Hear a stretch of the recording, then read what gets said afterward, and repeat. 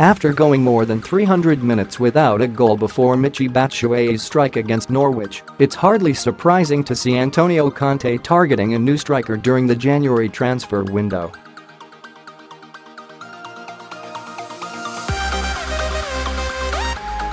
Chelsea drew their first 3 fixtures of 2018-00 with £75 million forward Alvaro Morata not scoring since their 2-0 victory over Brighton on Boxing Day.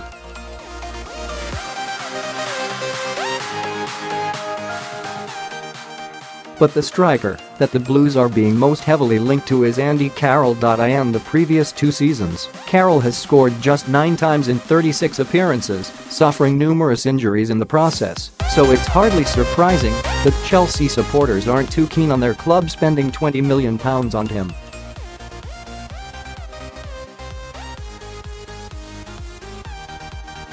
But those fans that were praying for Chelsea not to sign Carroll this month may have just got their prayers answered.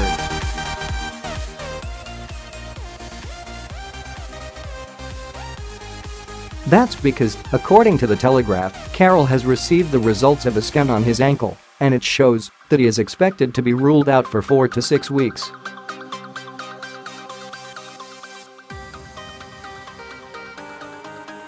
But West Ham fear that the injury could be even more serious and, if it requires surgery, he could be out for up to 4 months.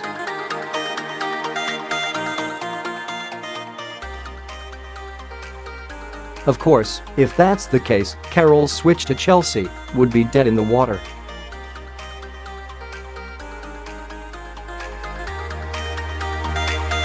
While Conte might be disappointed to hear this news, it's fair to say Chelsea fans were absolutely delighted.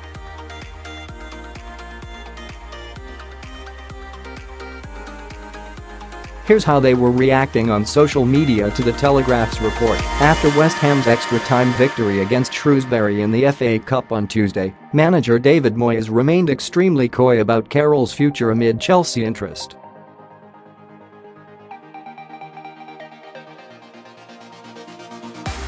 "They have not made contact with me, so if they have made contact with someone else I don't know about it," Moyes said.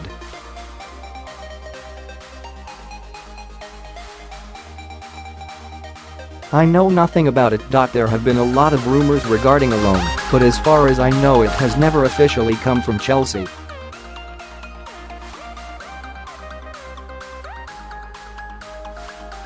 "I am not keen to lose any players, I am more keen to add to the squad. At the moment Andy has an ankle injury, so we are hoping that will settle quickly and he will be back training shortly."